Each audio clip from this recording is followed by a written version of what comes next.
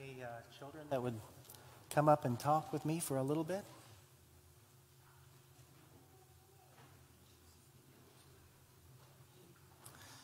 I think it's just you two, Peggy.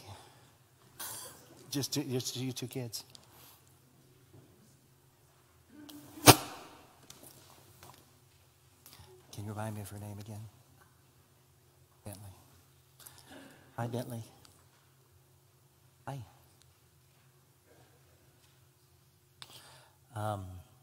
Bentley, this morning I want to talk about sometimes when things are a little bit tough at home. Like sometimes when Peggy asks you to do something and you don't want to do it, and that's not fun, is it? No, she just shook her head. No, that's not fun. Sometimes we're at odds. We could say we're in conflict, but the way God wants us to get past that is to yield to God and to yield to one another in speaking true things, in finding out what your grandma really wanted, and finding out, and she'll finds out what you need.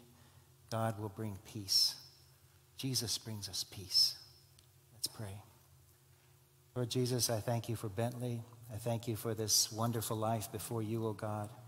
I pray, O Lord, that your hand will be powerful over her the rest of her life. She may grow up to be a woman of God who loves you with her whole heart. Pray that she will be a woman who brings peace where there is discord, who brings you, Lord Jesus, where there is no awareness of you.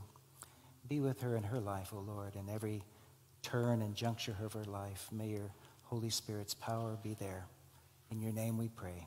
Amen. Thanks for coming and seeing me, Bentley.